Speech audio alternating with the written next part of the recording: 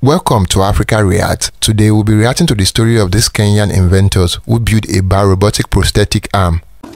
Two Kenyan inventors have created a bio-robotic prosthetic arm. This is not a new invention, but there is something interesting about this.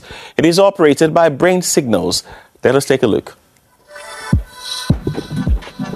It is not a scene from a sci-fi movie. This shiny robotic arm was created by two Kenyan inventors. The prosthetic arm is operated by brain signals. This bio-robotic hand uses those brain signals and converts those brain signals, amplifies them, filters them, then converts them into electronic current, and this electronic current is further pushed forward to the circuit of the robot, meaning it can convert user's thought into robotic arm movement. The inventors dropped out of college after completing Form 4 because they could no longer afford school fees. But despite the ordeal, they are determined to help persons living with disabilities. The reason why we designed this bio-robotic hand is because we wanted to help those people who have lost the use of their limbs, the disabled people. Our aim is to give them something that will help them or will aid them to go into their daily activities in order not to be an independent person, to move from a dependent person to an independent person. The prosthetic arm is made from recycled wood and other materials. Despite its potential, lack of funds is hampering mass production. Such invention of prosthetic arms and such level of technology will go in a big way, not just improving our economy in terms of production, but also making it more acceptable in society. It's not bulky items, it's not bulky, it's easier for the persons with the ability to handle them. It's quite a game changer. In Kenya, welcome to Afrogenesis Systems Online Bio-robotics Neural Prosthesis.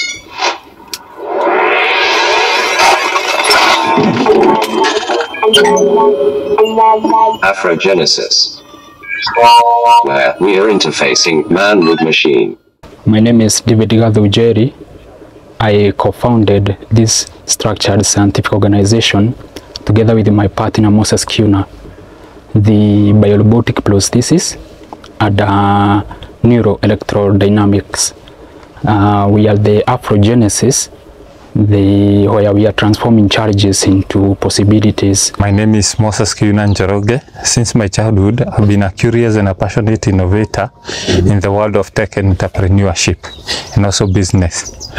As you all know, the content of your character is determined by choice. Day by day, what you choose, what you do, what you think is whom you become. 10 years of experience have helped me to be a self-taught innovator. Our aim in this structured scientific organization that we started 14 years ago, it is to come up with a bilateral prosthesis, bio-robotic prosthesis, bilateral structured machine unit that will aid with the mobility or help persons living with disabilities to move from being dependent persons to independent persons. And by touching their heart, touching their mind, touching their souls, uplifting their spirits, that's where our country will have an economic growth. Bio-robotic prosthetic arm system unexposed. We have done field research, going to various homes for persons living with disability, interacting with them. After that, after interacting with them and doing the field research, we came up with an idea. That is, we have already made up an AI device that you can speak to. We have nicknamed it Jeff. Its purpose to help for persons living with disability. You can interact with it. Please wait until you see a color blue light, then say the word system to wake me up. Jeff. is the password you are going to use to get into the system. Then after several beeps, I will respond to you through the following words. Yes, Sema, Nakuskia. Then ask what you want to be assisted with. Example, like turn on the lights, turn on TV, what is the time? Umi Landa. The following phone systems are underway booting. Infinix, Techno, itel. It's a very interesting machine. With it in the house, because one of the challenge that we found, they were so lonely. And they didn't, most of them, they weren't able to do the daily activities. Like maybe going to switch on the lights, changing the TV stations. It was also a main challenge to them. Elbow, level, Y-axis, articulation. System initiated. This is a bio-robotic prosthesis bilateral structured machine unit that uses brain signals to operate. It uses this neuro-road bio. David Gathu and Moses Kinyua, both hailing from Kenya, have always been passionate about technology and its potential to change lives. They embarked on the mission to make a lasting impact on the field of medicine by developing a revolutionary prosthetic limb.